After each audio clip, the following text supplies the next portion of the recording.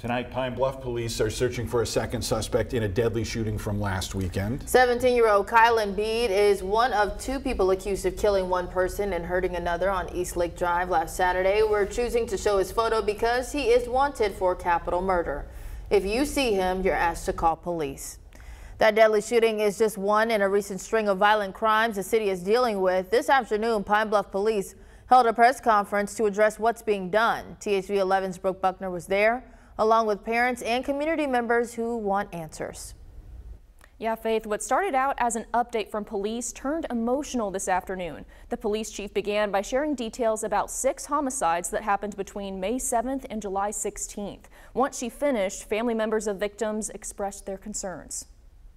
It's like a dark cloud over Pine Bluff. I don't really know what's going on. Angela Brown-Jacko wants to know who killed her son, Kendron Hicks, in February. But that's not the only reason she attended the Pine Bluff Police Department press conference on Friday. But my son is not the first person. She's one of several voicing their concerns about a recent string of violence in the city. She says the 2 biggest changes she wants to see are more lights in certain parts of the city and more programs for young people to get involved in. And I feel like they need to do something about it. Mayor Shirley Washington and Police Chief Denise Richardson say they're putting in the work to make those improvements and are focused on curbing crime, especially with the youth. Our hearts are broken over the loss of lives that we've experienced. It's unacceptable. It's unexcusable. In January, the city hired someone to address youth crime. Mayor Washington says it's a boots-on-the-ground approach to connect with families and provide resources in hopes of decreasing youth crime.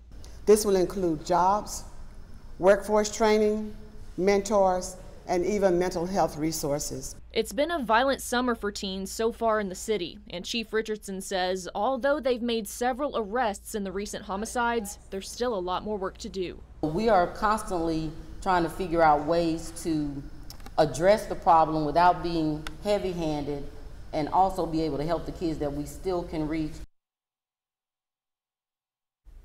The mayor invites anyone who wants to get involved with the city's group violence intervention program to attend the town hall meeting August 22nd. You can find more details on thv11.com.